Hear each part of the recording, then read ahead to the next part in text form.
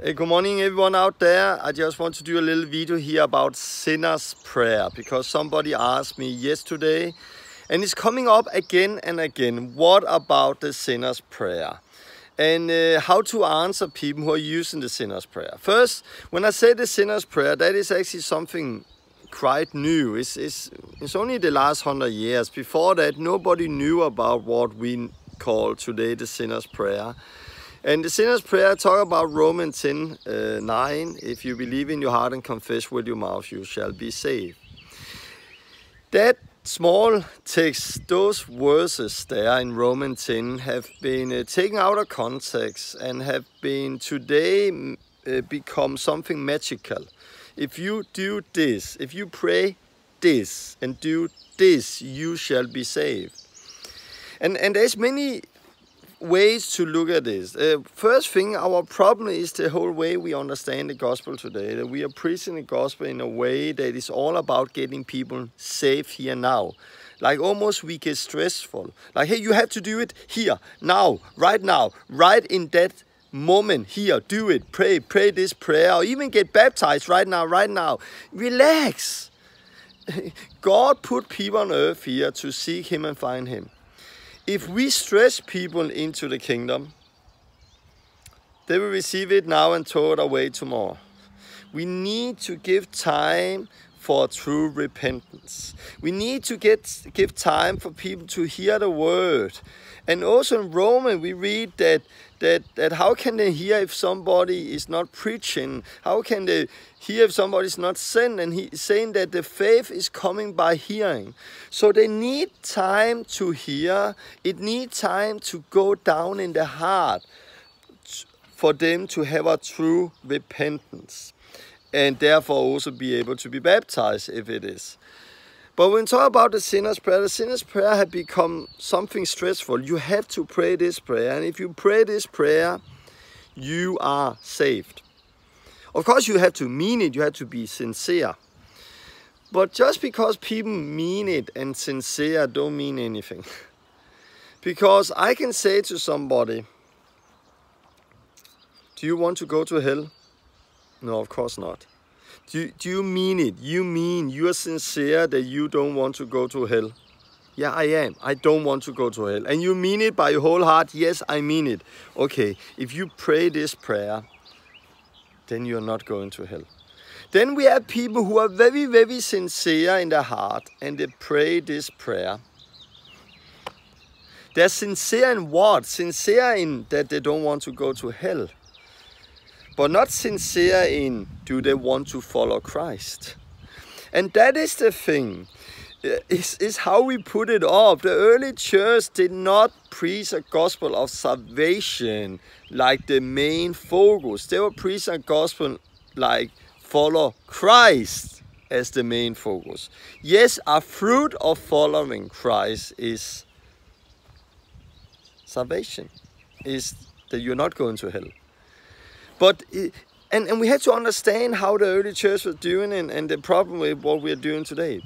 I believe, of course, if somebody are sincere in following Christ, who have understood their sin, who want to turn away from their sin, who want to make Jesus Lord, and that means, Lord, Lord, you're my Lord, I do what you tell me to do. Because another place Jesus said, why do you call me Lord, Lord, if you don't say, do what I do? Or say, do what I say.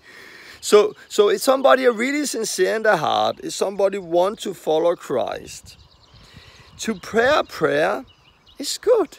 It's not a problem to say, Jesus, I ask you forgive me my sins. And pray what somebody would call sinner's prayer. I don't have any problem with it. I think that is fine. The problem is if we say there, now you are born again. You just ask Jesus into your heart and you are born again. Then we have big problems because that is not biblical. That is wrong. So if we look at the sinner's prayer, let's look at it. Romans 10:9. First thing, Romans 10:9 is... It's written in, we always need to read text in context. Romans 10 is written to the church in Rome. It's written to already born again believers who have already repented, make Jesus Lord, who have got baptized to Jesus Christ, and who have received the Holy Spirit. In the same letter to Romans, short time before, in chapter 6, Paul is saying, don't you remember when you got baptized? In chapter 8, he talks about when you received the Spirit, now walk by the Spirit. So he's talking to somebody who have already repented, make Jesus Lord, got baptized in water and received the Holy Spirit. And to those already believers, he in context are saying, if you believe, or go on believing, that is how it's written, and confess, go on confessing Jesus as Lord, you shall one day get saved. This is how you should understand Romans 10:9. So the right context of that verse is to you, to me, who are believers, who are born again. If we go on believing, go on confessing Jesus as Lord, we shall one day be saved, because the one who keep on to the end shall be saved. And this is the context of it. But now we take one verse out of context, and then we go out to sinners who have not heard the full gospel about repentance, who don't know about the cross and what Jesus did, who don't know anything about making him Lord, who don't know anything about the baptism and the Holy Spirit. And then we say to them, hi guys, if you pray this prayer, you shall one day be saved. That is off, that is wrong. So no matter how you look at it, it's not biblical to use the sinner's prayer the way we do it today. It's not historian, like something we have long time. It's maybe 100 years or something. They didn't do that 200, 300, 400 years ago. They didn't know about the sinner's prayer. It's something that is quite new. Another thing, try to go to the book of Acts. When Peter stood up at Pentecost and they asked, what shall we do? He did not say, bow your head everyone and pray this prayer after me. Nobody in the book of Acts used the sinner's prayer. Everyone in the book of Acts used baptism, repentance. Everyone in the book of Acts who want to not just get saved and go into heaven, but want to follow Christ, they needed to repent, turn away from their sins. There we talk about a new heart. Then they should get baptized, for they wasn't aware of sins. They talk about being saved from our sin, from our past, being saved from all the things we are bound to, because the one who do sin become a slave to sin. So we get saved from that body who was under sin and death, so we can now walk the new life in Christ. And then we receive the Holy Spirit, the power to walk this new life. And this is what we see in the book of Acts, how the early church was preaching the gospel. They never used the sinner's prayer, never, not one time. They did it like this, like we are doing today, but they always, every time, preach a gospel where there was like, there's water, can I get baptized? Okay, you understood the gospel, let's go down and baptize you. At that part, I also want to say, don't baptize too fast. I see so many people who baptize too fast. When Jesus said in Matthew 28, go make disciples, baptizing them, and teaching them to obey everything I have commanded you. And teaching them everything I've commanded them. A, baptizing them. B, teaching them to obey everything I've commanded. If people don't want to do B, don't let them do A.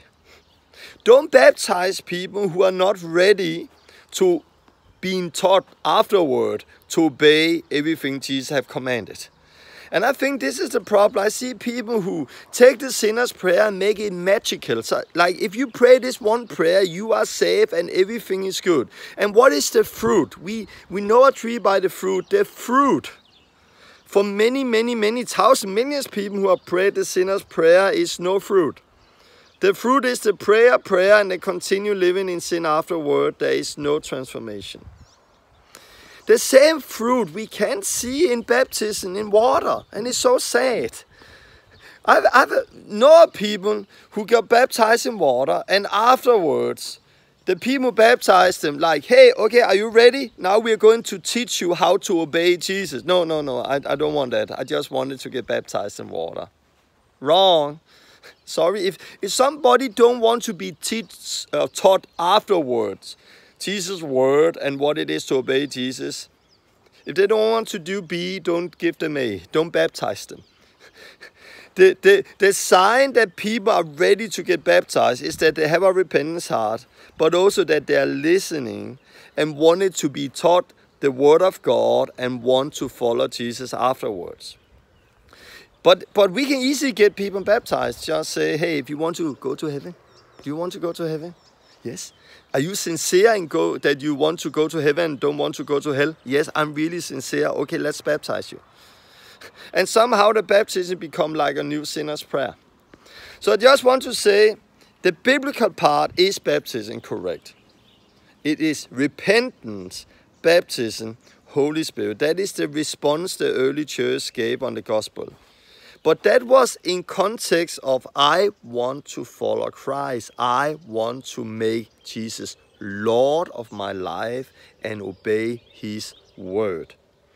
And if we don't obey his word, then Jesus will say, why do you call me Lord, Lord, if you don't do what I say? Luke 6:46. So, non-biblical response is sinner's prayer. Pray this prayer and you go to heaven.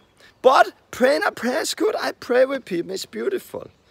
But if they really pray a prayer of Jesus, I confess you as Lord, then they listen to his word. And what are they doing? They are repenting. They are getting baptized. And they are receiving the Holy Spirit.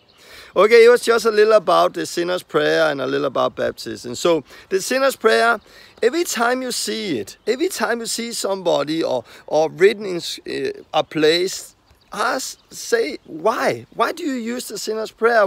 Why is it like that? It's not wrong to pray with people, but to say, do you want to go to heaven, and then pray this prayer? This is wrong. It's not biblical. Try to see the book of Acts. Try to see the early church, how they were preaching and what response they got when they were preaching the gospel. Hope that helped. God bless you. Bye bye.